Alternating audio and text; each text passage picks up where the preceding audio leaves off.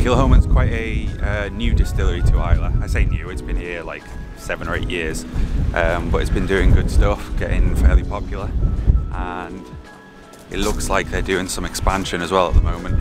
They've got quite a few trucks, diggers, building sites spattered about the place.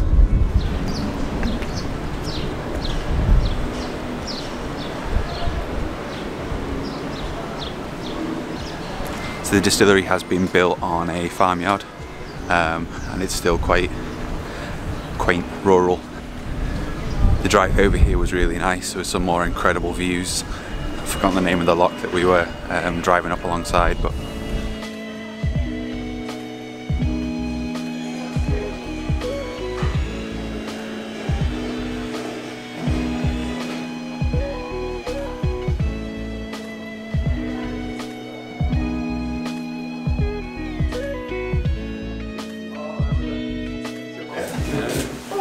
So welcome to Kilchoman Distillery. My name's Nicole. I'm going to take you on your tour. The tour lasts about an hour, and we'll have a couple of drams throughout the tour. This distillery is quite different to perhaps any of the other distilleries that you've visited already. All distilleries are unique, they have their own sort of quirks. Kilchoman is an independently owned, family-run distillery. This distillery is quite young because was only established in 2005. So this distillery was founded by Anthony Wills, who is sitting in here. He is still our managing director today. His wife, his 3 sons are involved in this business, and they're very much hands-on. So they're not kind of like in the background somewhere, they really are working here day to day. This distillery is the smallest distillery on Islay. At the moment we make about 220,000 litres of spirit, but as you might have already noticed, there's a huge amount of construction work going on at the moment because we're expanding. We hope to produce up to 300,000 litres by the end of this year. So we're going to go through the process bit by bit. We'll start over on the malting floor, start with a dram, and then we'll have a dram at the end of the tour as well, and then a couple of tastes and things in between.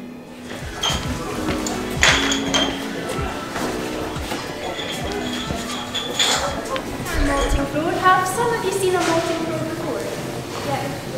So it's quite unusual to see now. There are 6 or 7 distilleries in Scotland that still practice this traditional method of malting. And we're lucky to have 3 of those distilleries on Islay. So Gilmore, you might have seen this with Roy, and here at Kilchoman. First of all, I'll pour you a wee dram. This is our 100% Islay whisky. At Kilchoman, the range that we have available just now in the shop, much of it is limited editions. So we only have 2 whiskies that you'll find available all the time, on demand. One is called Mackerby and the other is called Sandy. Autumn, urban matured whisky, but this one for the first time has a bit of sherry in it. As you can hear right now, the sort of augers and conveyor belts are working, and the barley's coming up, and it's being laid on our malting floor. In fact, I think Ali, this guy, will be spreading it out as it comes in all nice and evenly on the malt floor, on the kiln floor up there. Later on, we'll start a little fire here. It's not a massive fire, it tends to sit in the middle here, and all of the smoke, the peat smoke from that fire rises naturally and passes through the floor to infuse the grain sitting above. So this is where all of that peaty flavour in your whisky comes from. From this part of the process, it's just carried through all stages and into the whisky that you drink.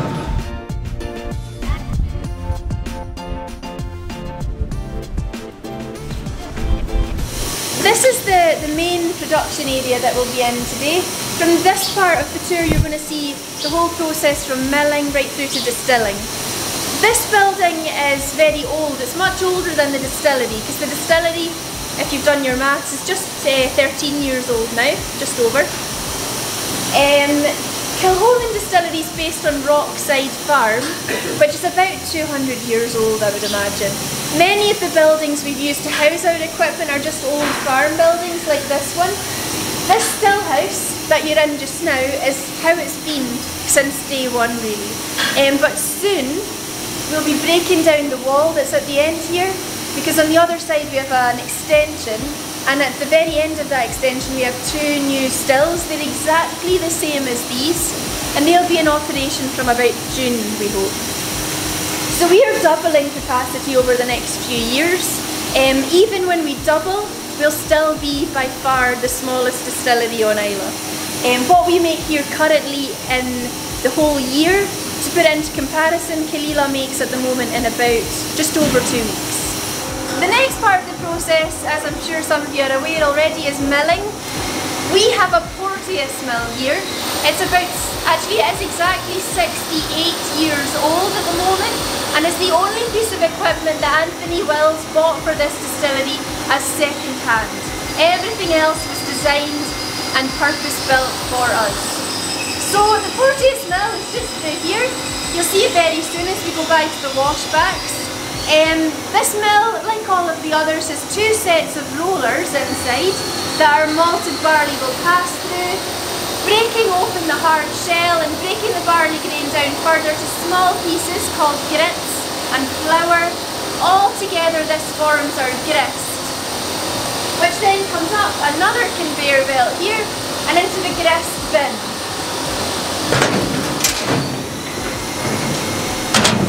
1.2 tonnes of grist is required here for every mash at the moment, and when it's ready to start a mash, we'll release that barley grist inside our mash tun and add hot water, 3 separate hot waters.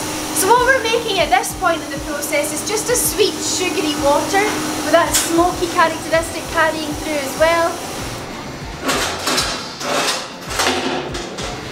So this has no alcohol in it at the moment. This is just the sweet sugary water. It's quite clear, it's got that smoky flavour sort of lingering in the background. To this wort we add 20 kilos of yeast, and then that yeast begins the work of fermentation. So it's feeding on all of the sugars in this. That's why the sugars are important, and it gives out alcohol and carbon dioxide as byproduct. So over time, within this washback, the sugary sweet water is being converted into something that's more like an ale or a beer. The fermentation time here is quite long. It's the longest of any distillery that I know of on Islay at the moment. 85 hours on average. We have a long fermentation time here because at Kilchoman we're focused on making good young whiskies. And when we first were established, it was important to be able to keep the place open and have that turnover of cash, that we were able to release whiskies as young as 3 years old. At the end of that time we have this beer, which will be about 8% in strength, and will be completely different both to taste and to look at and to smell probably than this wort that you have.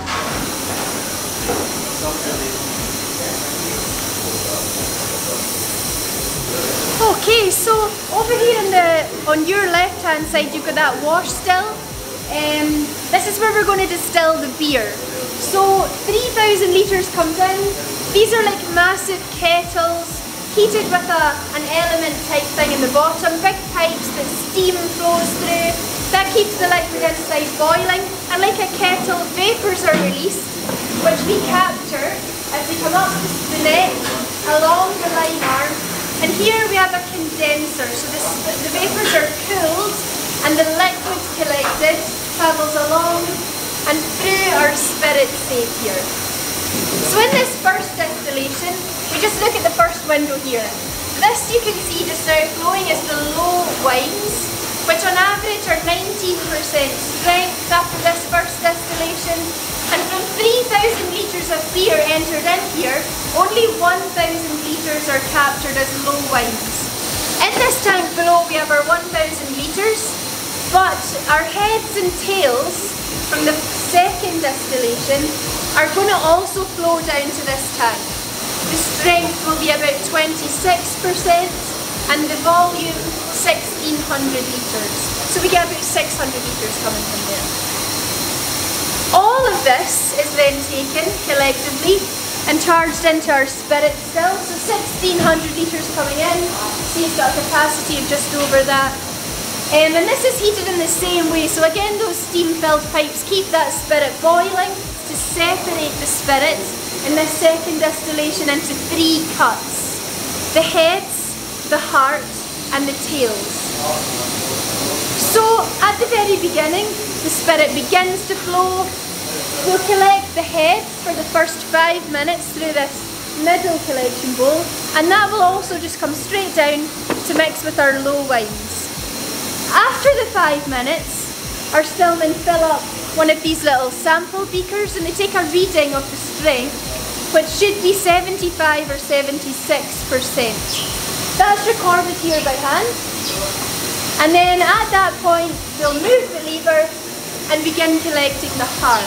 Now that's the good stuff. Only the heart right now will be filled into our casks in a little while. It'll flow here for the next full hour of distilling, collecting the whole heart as it gradually decreases in strength to after the hour being about 65.5% strength. Just to check, again we'll take a sample, record that, and then move the lever back to collect the third and final cut, the tails, which will also flow down to join the heads and the low wines below. Once that's complete, again, we have our 1600 litres that we can start another distillation with. So this is not wasted, it will be redistilled later, only though the heart, which we've captured in our wee tank below the floor, is ready to be taken over to the next warehouse, where we add a little water, reducing it from 70% to 63.5%, and fill it directly into casks to be matured to become whisky. So we call it new make spirit. Lots of people assume because all the colour in our whisky comes from the cask, but it does here, we never add caramels, it's all natural. A lot of the flavour comes from the cask, but this is like the DNA of the distillery. This is full of flavours as well, although it doesn't look like whisky yet. This is what you want to shine through. So you can mature in different types of casks, but you don't want to mask completely the flavours in this. You really just have to wet your lips, it's pretty strong. And you'll see that now it's ever so slightly discoloured, it's not quite as clear as the stuff flowing through the spirit still. That's because we've added our peaty water. The water, if you've been to the toilet and washed your hands already, comes out the taps quite brown because of the peat in the ground as it's collected from the dam. Thank you. Okay, so from the still house, that spirit comes along, it comes into this tank here, which is called a filling tank. That's where we add a little bit of that nice peaty water, reducing it down to 63.5. And here you can see they're painting and preparing some bourbon barrels to be filled with our spirit. All of our warehousing here is dunnage in style, so you don't see any rack warehousing or palletised warehousing in any of our 1, 2, 3, 4 warehouses that we have at the moment. And all of our whisky is matured on Islay.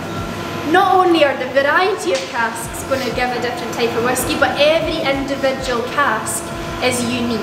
There are no two the same. So the whisky that we fill into this one, or the spirit, will mature to become quite a different whisky perhaps to the one next to it. So in order to make our consistently available single malts, we do vattings. This is where our master distillers at the distilleries are responsible for tasting and selecting casks, maybe up here up to about 30 casks for their unique qualities, like ingredients in our recipe that they're making. All of those ingredients are taken here from the warehouse and all emptied into this big tank called a vatting tank, where all of the individual characteristics will marry and we can bottle something that's the same. So this is called vatting. It's not blended whisky that we're producing if every single barrel selected to go into that tank is from one distillery. From the vatting tank we then bottle, and we are bottling I think, so if you want to come in we can have a wee look through the window.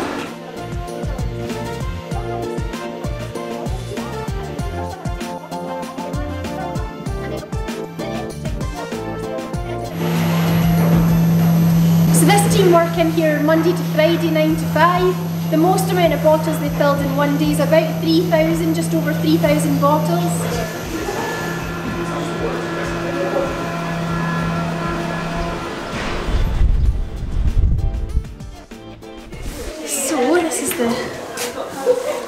Maher Bay. Thank you. Has anyone tried Maher Bay before? Yes. Maher Bay is our standard flagship whisky in the range. It is always available, 46% strength, and this is now made with Port Helen's barley that's delivered to us as malted barley ready to use. So the ppm, how peaty it is a bit more, it's 50 ppm. The average age in Maher Bay is about 5 years old. It's made from a variety of casks, as I said, normally about 30 in that batting tank, but they're all under 10 years old.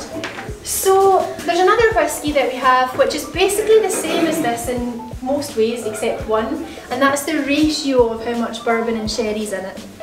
So the same strength, the same ppm, the same age, the same bourbon and sherry influence, but now 70% of the influence comes from sherry Oloroso and 30% comes from bourbon. As I said before, all of our whiskies are natural, we don't add caramels at all here, so all of the colour in this comes from the casks. This is also free for you to try if you like, so if you want to try that for your Maher Bay, just ask. So that one's the cask strength one. That one's much stronger than the other two. This is 46, 50, and that one is 54.7, I think, the new one. Yeah. This one's, is this your own peated though, so it's not? No, none of these are. Only the 100% Islay that we have at the moment. Okay. Sometimes the single casks are, but it'll say 100% Islay somewhere on the label. Okay. It doesn't smell heavily peated. No, it's a bit more, it's a 10-year-old, which we don't do all that much of at the moment. We've done a few 10-year-old single casks for the shop. This one's port cask. So Kilchoman was a nice authentic tour, a great little distillery, and it's really good to see how they're expanding, how they're developing, and they're going from success to success, being rewarded for doing it the right way. As you can probably tell, it's getting really quite blustery, and we've just heard that some of the ferries are getting cancelled, so we're going to have to check and make sure that we're actually going to get to go home on time.